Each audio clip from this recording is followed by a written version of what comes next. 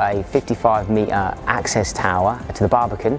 What we was trying to do and achieve up there was to repair and also install new glass on the facade at the very highest point. As we built the easy access tower all the way to the top, we then had to pull up the remaining kit for the hangar, which was installed over the top of the highest point within the time frame and the budget. We found it pretty easy the whole way through. There was no strain, it wasn't taxing on your body.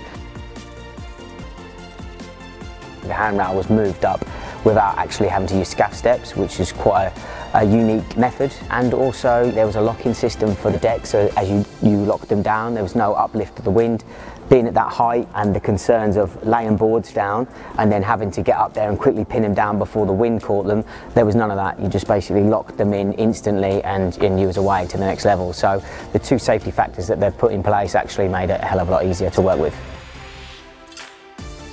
The service from PERI was amazing. Mark's knowledge of this industry and also of the PERI was second to none. He really did help us in certain aspects, preparing beforehand and making sure that we had everything we needed.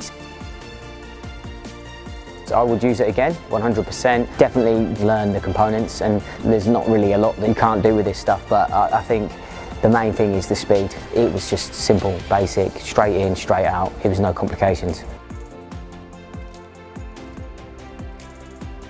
If you're looking to get something up the wall quickly, this is the way to do it.